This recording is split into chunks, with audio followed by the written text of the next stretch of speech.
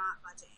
Tara Fellows moved home to Mims to finish UCF courses online. The biology major doesn't need her off-campus apartment at the station Alafaya, so she contacted a manager and the complex's parent company, Landmark Properties, hoping to break her lease. I know UCF's president called for companies in the area, including you, to terminate our lease or help set up something for rent. I was like, so where are we with that? She's like, no, everything with us is business as usual.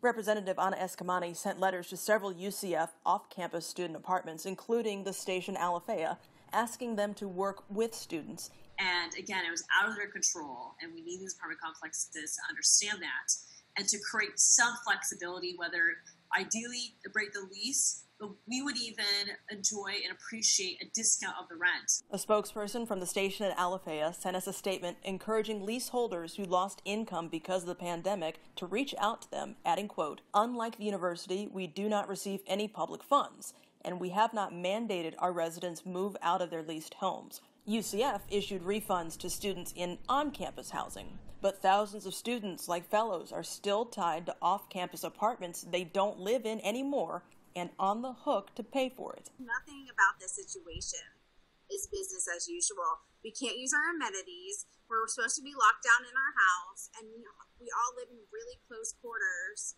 because I live in a unit that's 4 bedrooms, so it's pretty small. In Orange County, Sharon Stone, Spectrum News 13.